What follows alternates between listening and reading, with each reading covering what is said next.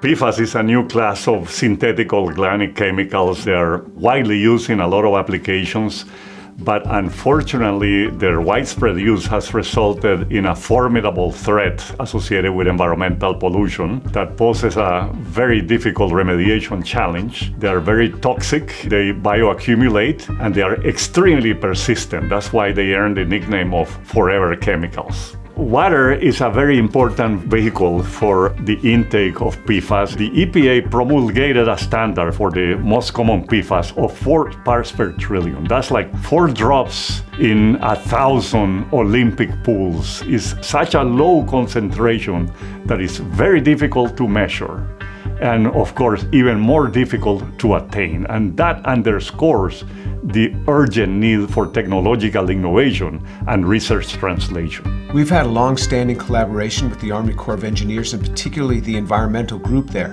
And what we've done is we've published several papers on PFAS and treatment of PFAS with the Army Corps of Engineers, so we've been working together.